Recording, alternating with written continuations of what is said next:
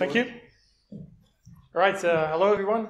My name is Björn Ruytenberg, and today I'll be talking about bypassing Adobe Flash input validation. So a little bit about myself. I'm an information security student. I have a background in electrical engineering and computer science. I'm a software developer, but mostly I'm a security researcher for fun. And well, I found several vulnerabilities in some popular projects, including Adobe Flash. And Adobe Flash is what I will be talking about today. And also about bug bounties, because when you leave this room tonight, I want you, the takeaway that I want to give you is logic bugs that that simply boils down to having look at the specs, because today I will just be talking about logic bugs.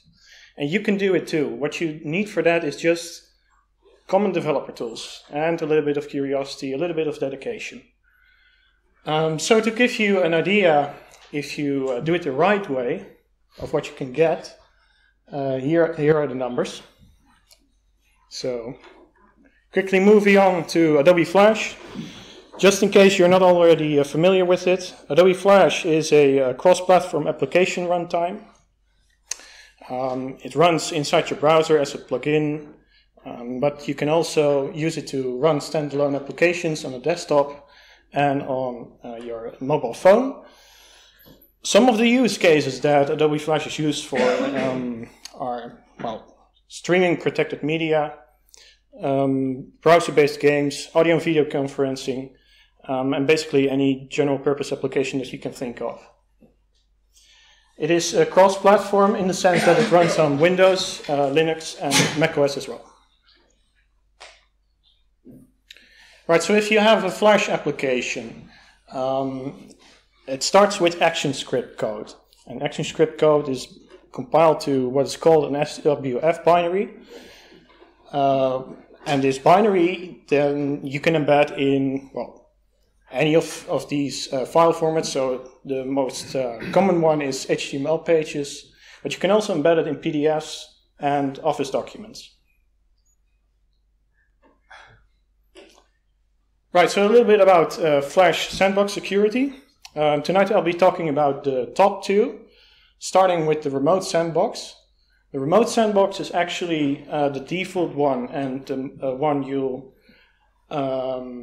probably be familiar with, in the sense that it allows you to access remote servers, but it does not allow you to access the local file system. And this is the default sandbox that most applications will be running in if you visit the website that hosts the Flash application. Now the other one is the exact opposite, local-with-filesystem. It allows you to access the local file system, but it does not allow you to connect to remote servers. So starting with the local-with-filesystem sandbox, this sandbox is actually triggered when you have a local HTML file that embeds Flash content. So pretty straightforward, but there's a couple of definitions that are important here. So it's a little bit hard to read, but I'll just go through it. Adobe's definition for starting with the sandbox itself is that the default sandbox for local Flash applications is the sandbox which may not contact the internet. They may not access basically any network endpoints with addresses such as HTTP URLs. So, well, that's pretty straightforward, but there's another definition that is important here. A local file, so basically what constitutes a local Flash application. And Adobe says that, well, a local Flash application describes any file referenced by using the file protocol or a UNC path, which does not include an IP address or a qualifying domain. Well, that's kind of a wordy definition, right? And there are actually two important things here, because this file protocol and this UNC path, what are those actually? And also, how does this exclusion of an IP address or a qualifying domain affect the former two protocols? Well, let's have a look at that. But first, if you've ever used Windows file sharing, then you'll probably be familiar with this screen. And what you're actually using under the hood is a protocol called SMB, or Server Message Block. And closely related to SMB is actually the Universal Naming Convention, or UNC. UNC is actually a scheme that allows you to express paths to an SMB server. So yeah, here's an example. But in addition to shared files, you can also reference other things like devices and named pipes. And you can use any of these host identifiers like an IP address, a domain, but also what is called a net bias host name. So that is quite a few details there. And the question, of course, arises, what UNC paths are accepted by Flash? Well, let's have a look. Here are some examples. The first one, would it be accepted by Flash? Well, no, because it's an IP address. The second one, someserver.com, would that be accepted by Flash? No, because it's a domain. Now the last one, intuitively you would say no, but the answer is yes, but only if the local host name is some PC. So there's a bit of ambiguity going on here. And we'll see later how that comes into play. Right, so the other scheme that is being accepted by Flash is the file URI. And the file URI is actually an interesting one in the sense that in practice it only allows you to reference the local file system. In theory, it would allow you to reference remote servers, but the specification is such that it actually doesn't really allow you to do that in practice. So most implementations, actually all of them, just ignore remote host names, and therefore in practice you can only reference the local file system. So here's an example. We have document.docx hosted on local C drive. And well, in terms of Flash, there are actually no restrictions. But yeah, there are not really any restrictions necessary, right? Because you cannot express remote paths anyway. Right, so to summarize, we have the local-with-filesystem sandbox. It lets us access UNC and file schemes, but, well, the first one is heavily restricted by Flash to only the local host. And the file scheme actually only takes local paths. So if you want to escape the local sandbox, where do we go from here? Well, let's talk again about path expressions on Windows, because Flash is a cross-platform application runtime, and that means that on Windows it uses the what is called the Win32 Shell API. The Win32 Shell API, it's well, there's a book over here that I found. It says Windows 2000, but it's actually much older than that. And this Win32 Shell API has a bit of well, oddities that we can use, a bag of tricks. So let's do just that, because it allows to actually express the file scheme using the UNC syntax inside the file scheme. Well, what does that mean? Well, on top we have a path to an SMB server expressed in UNC syntax. If we want to express that in the file scheme using the Win32 Shell API, we just add another slash and then swap forward and backslashes of the UNC syntax, and then we have a new path. Well, it turns out that Flash now considers this path to be local, but it is actually a path to a remote SMB server. So that means now we can access remote SMB servers from the local sandbox. So this is of course very nice, but we would like to grab some files first, right, and exfiltrate them. So how do we do that? Well, the basic approach is, well, first, there are no APIs in Flash that allow you to upload a file, so we need to come up with something else. And the basic approach is you basically read a local file, and then append it to the SMB request that you make. So there's a couple of steps that you need to take. First, you read the arbitrary local file that you want. But there are a couple of things that you need to take into consideration, because the SMB protocol comes with a number of limits that you need to overcome. So, for example, your path request cannot be longer than 260 bytes. And you also need to avoid forbidden characters. So what you basically do is just split the file that you want to send, and you use URL encoding to basically hide the forbidden characters. Then you append all the chunks to the SMB resource requests, you make the requests, and then finally on the attacker side you just capture them and URL decode them and then reconstruct the entire file. Right, so let's see how that's going to work in practice.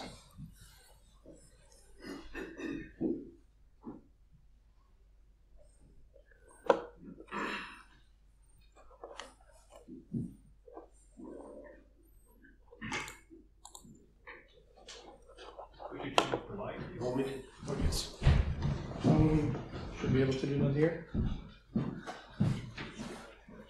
Know what is happening.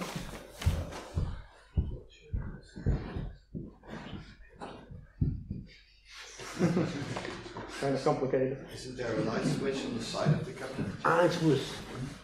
There was one on this side. Oh, That's much better.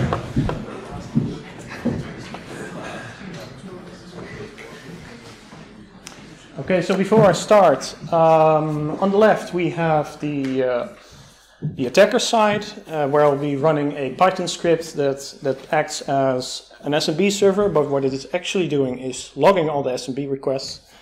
And on the right side we have the victim machine running Windows 10, and the victim will be opening a very trustworthy looking file. So just running the Python script first. Then the user opens this file. Now you see a lot of things happening. What it is doing, it's reading the Windows hosts file, splitting it up and sending it in segments. And as you can see, we have fully reconstructed the file on the attacker end.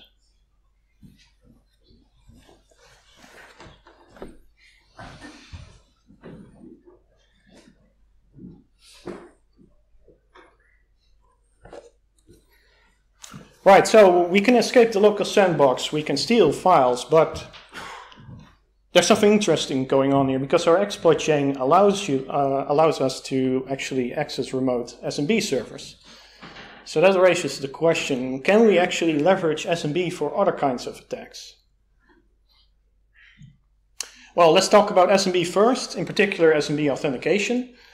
SMB supports various authentication schemes, but the default one is NTLM v2. And in NTLM v2, you log on using a username and using a hash of the user password. And there's a challenge-response mechanism involved. Now, I'll go briefly through how it works. So on the right, we have the user. The user has a username and password, enters it to log on to the Windows machine. And then instructs the Windows client to connect to the SMB server. So what actually happens is that the Windows client sends the username in plain text. The server sends back a random challenge, and the Windows client uses this challenge to encrypt a hash of the user passwords and sends it back. Now, if everything went well, then the server authorizes the user to access the resource that the user wanted. Now, this seems, or might seem, a solid protocol, but it is not really, because there are several attacks possible, and one of them is called the SMB relay attack. So just to go briefly through that, the user again enters the username and a password, and the Windows client again logs on to, or tries to log on to the server. But this time there's an attacker in the middle.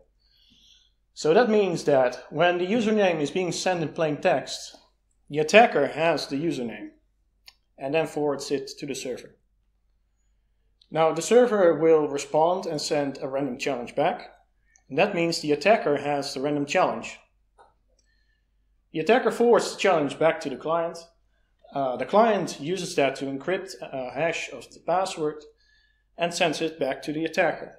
Well, the attacker has the challenge, so he trivially decrypts it and obtains the hash of the user password. Finally, the sequence is forwarded to the server, and that means that the attacker can actually authenticate himself, impersonate the user on the server side, and perform any actions on the user's behalf. So the bottom line is, the attacker obtains the username and the hash of the user password. So if you have this hash, what can you actually do with it? Well, first of all, you can mount a so-called passed hash attack. And there are two variants. The first one is that the attacker authenticates on a third-party host that the victim is allowed to access, and that is what we've just seen on the previous slide. The other one is that the attacker authenticates on the client machine, so the victim machine itself. But this was patched by Microsoft. Unfortunately, there are other things you can do. You can try to obtain the plaintext password, and you can do that by using rainbow tables. Or you can try to brute force the hash, and just to give you an idea, an 8-character password permutation can be brute forced in under 6 hours. And this is actually a number from 2012, so you can imagine that with today's hardware, things might just go faster than that. Right, so what does that mean for our attacker scenario? We have a malicious Flash application, our malicious Flash application. So basically we can instruct it to connect to an SMB server that we can control. Now there's an attack variant that we can use here, and for that we'll use a Python script which is called SMB trap. An SMB trap has two roles. It acts as an SMB server, but at the same time it also logs user credentials.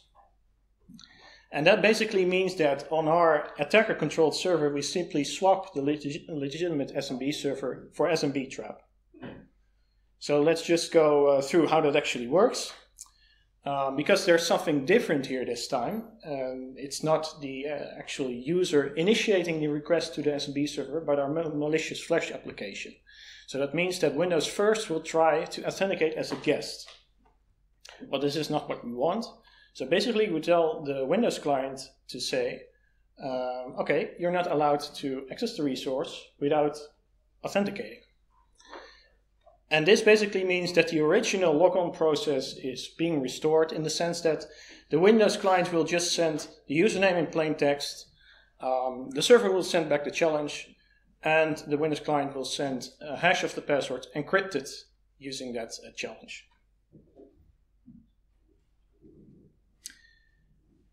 And now I'm going to show you how that will work in practice.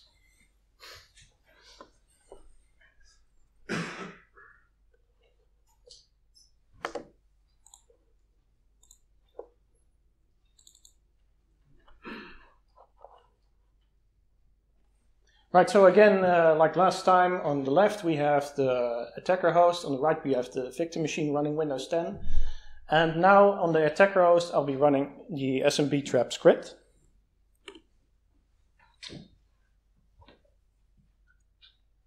And on the right-hand side, the user will again open a very trustworthy looking file. And as you can see, it logs on to the SMB server, and the SMB server or SMB trap brute forces it and verifies it to be the password, well, which is a very strong one, as you can see.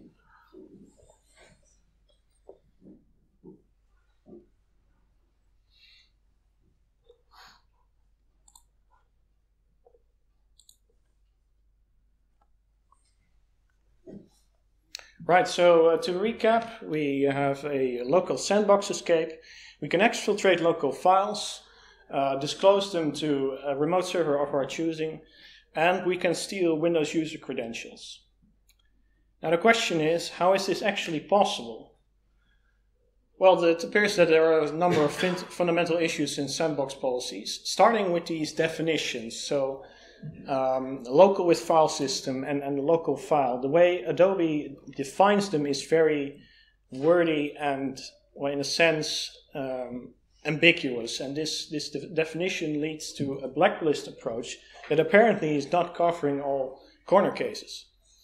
And one of those corner cases is, well, our file URI. The file URI, which is being considered as local, which means that our file URL is actually being whitewashed and taken to be local, while it is actually a remote path. And this finally renders Flash to, subject to SMB vulnerabilities. So a bit of other details. The vulnerability is actually host environment agnostic in the sense that it affects Firefox, Chrome, Edge, Internet Explorer, and Microsoft Office. And Chrome and Edge are actually two special cases because they have a sandbox which is used to wrap around the Flash plugin, so Sandbox on top of the Flash sandbox. But despite this mechanism, the SMB connections are still allowed. Now, it appears that these sandbox policies that we're talking about, they were introduced in version 9, Flash version 9, so that is, that is a version that was released in 2006, and that means that this vulnerability has actually been present in Flash for over 10 years. Right, so Flash Player 23, that version actually fixes this vulnerability, and it does that by introducing new sandbox policies. So the first one is that it drops the local with file system sandbox entirely, and that means that the file system APIs are of no use anymore, so they've been dropped as well. And finally, it defaults to what is called the local with networking sandbox, which is basically equivalent to the remote sandbox in the sense that you have still a file running locally, but the application won't be able to access the local file system.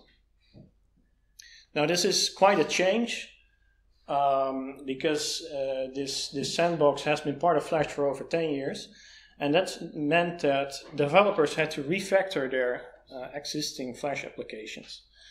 And quite ironically, that means that local file system interaction requires HTML5 techniques, which at the time was still being considered a competitor to Flash.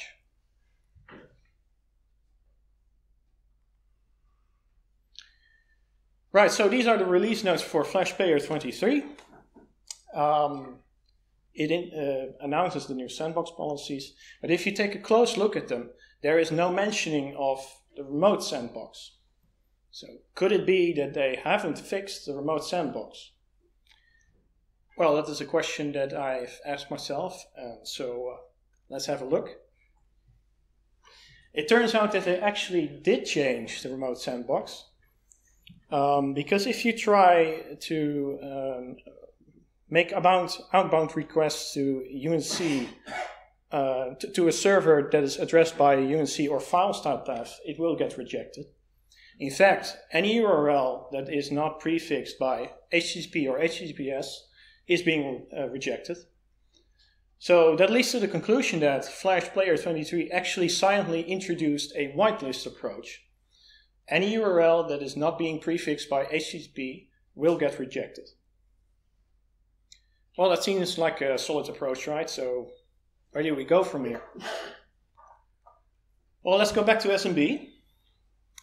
Now, to recall, we are restricted to HTTP. So how do we get from HTTP to SMB? Well, there's a new attack vector called redirect to SMB. And I will go briefly through how it actually works. So you have an HTTP client. It requests some file, .txt, from the HTTP server. And the server sends a response, a redirect response. But in the location header, it will not actually put a location that is prefixed by HTTP, but by the file URI. And this URL is not just some URL, but it is incorporating UNC syntax. So it is actually addressing a remote server. Now this vulnerability is actually part of the low-level Windows APIs.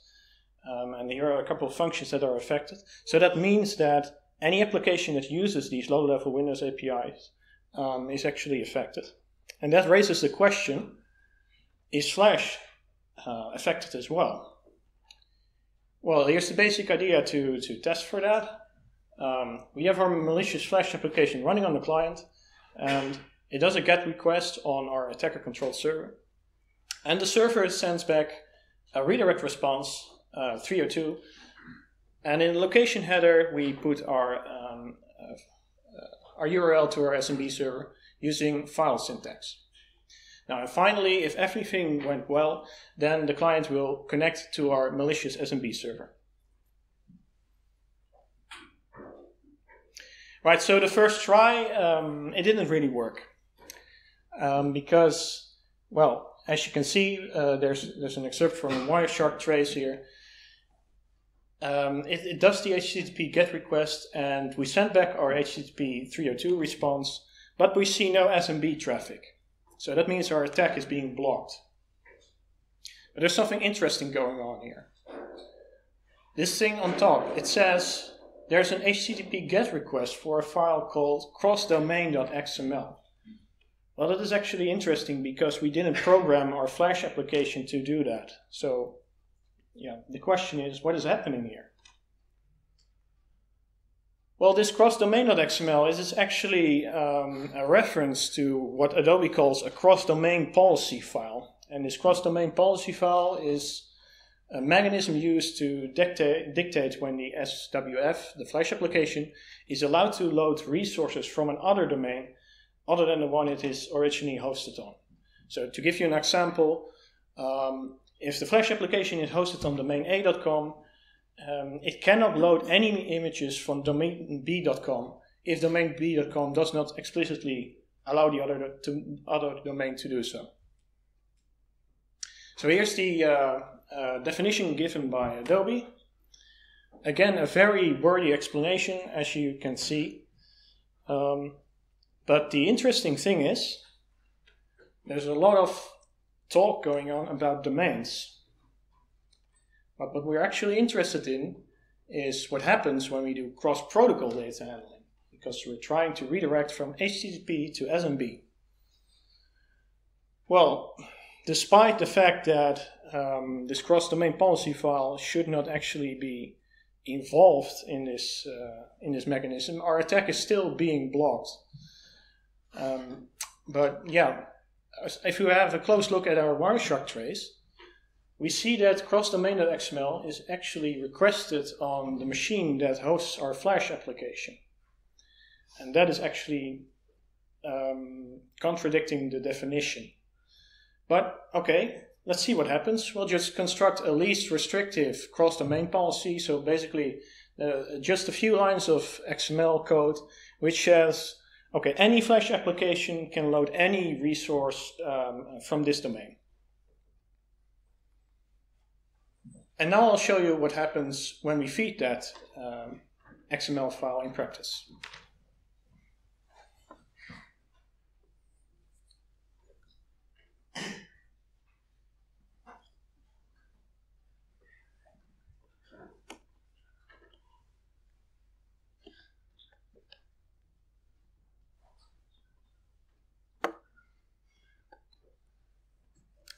Right, so again, like before, we have the attacker host on the left side and the victim machine on the right side.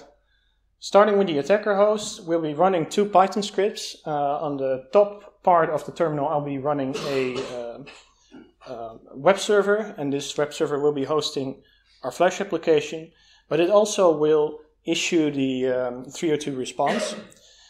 And on the lower part, I will be running SMB trap. So let's do just that. We run the scripts. And then the victim will be running Internet Explorer this time. and we'll be navigating to the Flash application hosted on the web server. And again, as you can see, the Sandbox restrictions are being circumvented, and again we are able to obtain the user password.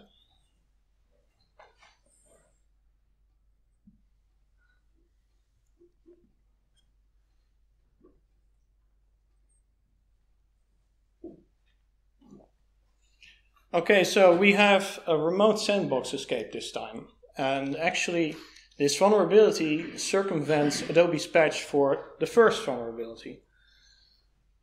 And as a result, we can again steal Windows user credentials. Now the question is, how is this possible? Well, to start off, this new whitelist approach, it is a seemingly solid one, but input validation is actually only done once, which means that the initial HTTP request is validated, but if there are any redirect responses, those are not validated, and that means that Flash is again being rendered susceptible to SMB vulnerabilities. Now this time it affects Firefox, Internet Explorer and Microsoft Office. It does not affect Chrome and Edge, which is pretty interesting. And that means that these sandboxes, probably as a result to the previous vulnerability, no longer allow outbound SMB connections. And for Chrome, because it's an open source project, and because Chrome has some nice debugging functionalities, we can actually see that is the case. So we have here output of what is called net internals. And if we take a closer look, we see that once the HTTP redirect response is being processed, the redirect is not taken because it's being considered an unsafe redirect. Right, so Flash Player 26 fixes this vulnerability, and it does that by applying input validation to redirects as well. And that means that the redirect to SMB vulnerability has been mitigated.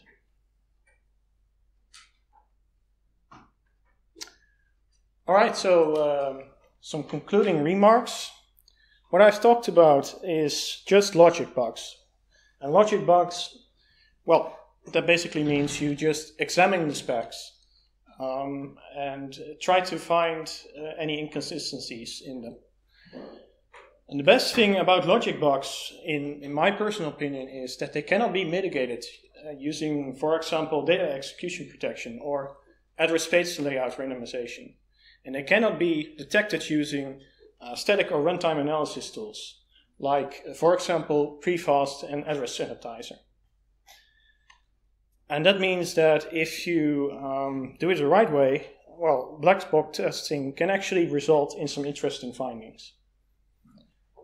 Like I said before, you can do it too. You only need common developer tools. I mean, you can use binary analysis tools if you want.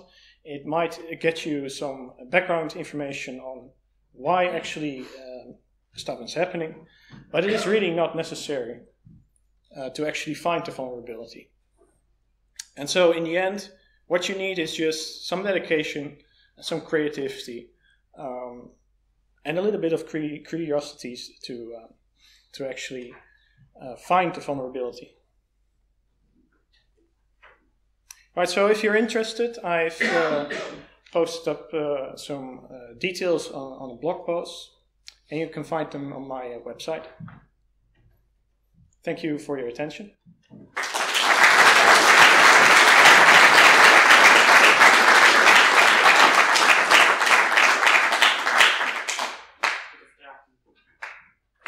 Okay. Anybody here who still runs Flash in any of their applications? I didn't know that was possible. And then if you didn't think it was possible, maybe you didn't take the trouble to turn it off. Oh, you should. Any questions for Björn? Right, any questions? Yes. How do you know where to start when you look through the specifications? Right, well, for me personally, it started as, well, actually I'm the web developer, and I was using Flash, and when you develop an application, You don't actually immediately realize what's going on until you look at the specs, for example, from a security perspective. And then you notice, okay, there are a bit of inconsistencies in the definition.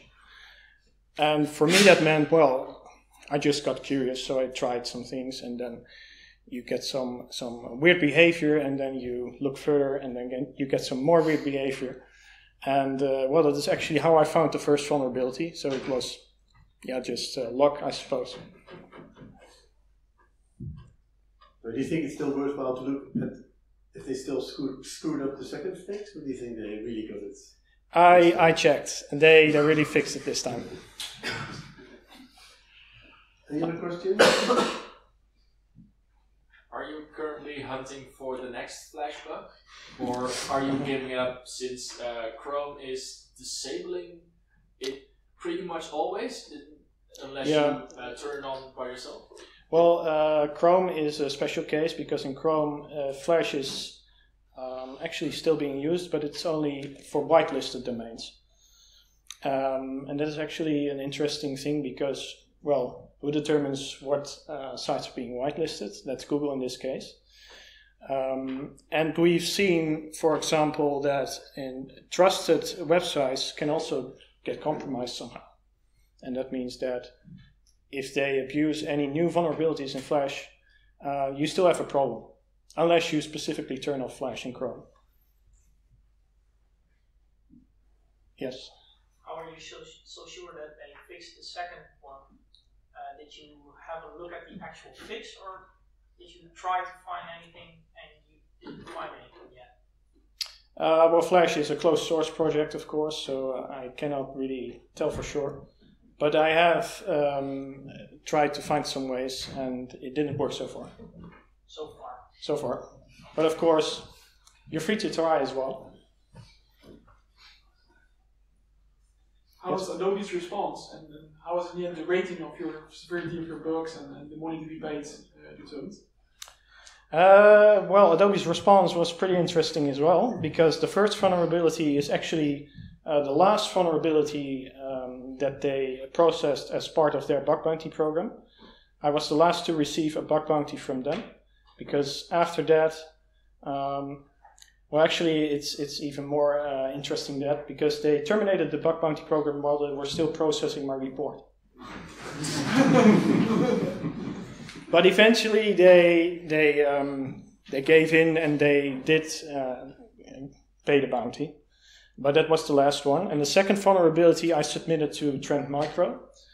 Trend Micro has a vendor-agnostic vulnerability program, so they purchase exploits for and vulnerabilities for software that is used mostly by the enterprise. And what they do is they develop signatures for their IDS systems and then inform the vendor. So that's basically Adobe's response. No response for the second one. Any more questions? Okay, if not, let's thank Björn again. Let's have a break of 10 minutes and then get back here.